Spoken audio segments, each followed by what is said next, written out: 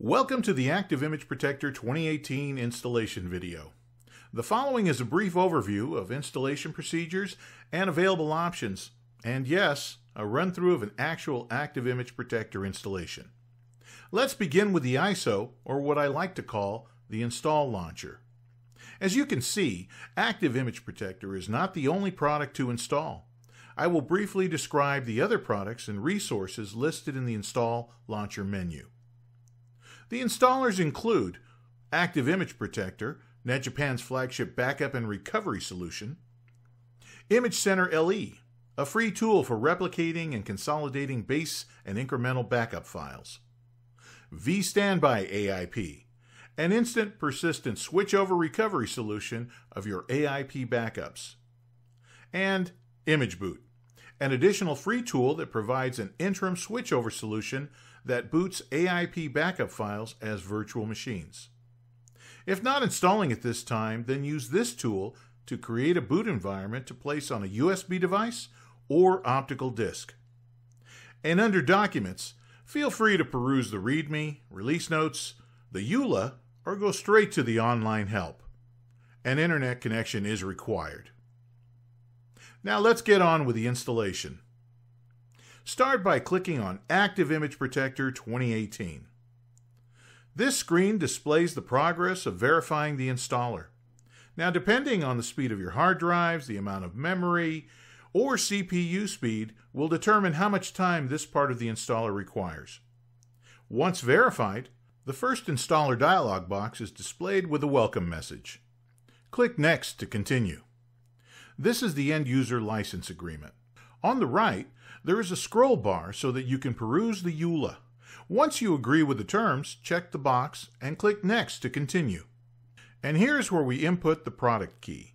Type the trial or purchase product key into the box and click Next. If you have copied and pasted the product key, make sure that you haven't included any blank characters or HTML code when pasting in the product key.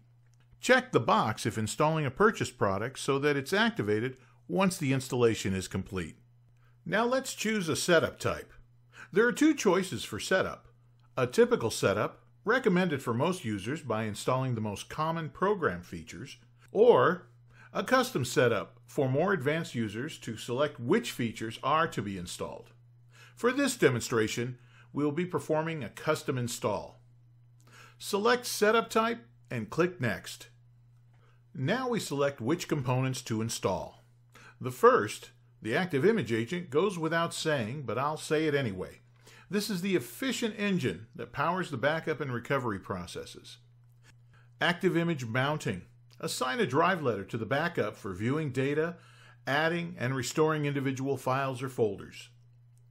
Add the boot environment builders for both Linux and Windows PE.